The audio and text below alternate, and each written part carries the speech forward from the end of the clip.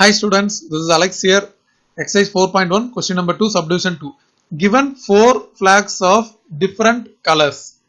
இப்போ வந்து 4 flag with different colors கொடுத்திருக்காங்க இல்லையா? So நம்ம வந்து இது ஒரு flag,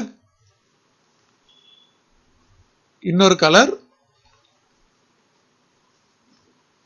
So 4 color நம்ம எடுத்திருக்கோம். ஓகேவா? இது மாதிரி கொடுத்திருக்காங்க.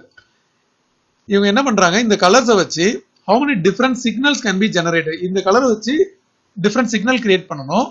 ஒரு சிக்னல் எப்படி இருக்கணும் அப்படின்னா 3 flag one below the other இருக்கணும். அதாவது இந்த மாதிரி 3 flag இருக்கணும். இப்போ இந்த இடத்துல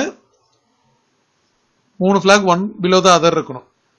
ஓகே, வேற வேற கலர் வச்சு ஒவ்வொரு சிக்னல்ஸ் வரும். இப்போ பாருங்க, இதுல வந்து how many different signals can be generated அப்படின்னு கேட்டிருக்காங்க.